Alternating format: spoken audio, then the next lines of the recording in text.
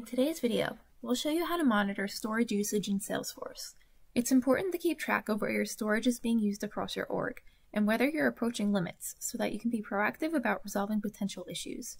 With this feature, you can easily see a breakdown of items such as how much storage each individual object is taking up, as well as each user's impact on storage. To monitor storage usage in Salesforce, follow these steps. First, navigate to the Setup menu, and in the Quick Find box, type in Select Storage Usage. On this page, you'll find several sections covering your storage usage statistics. First, you'll notice a general overview for data, file, and big object storage.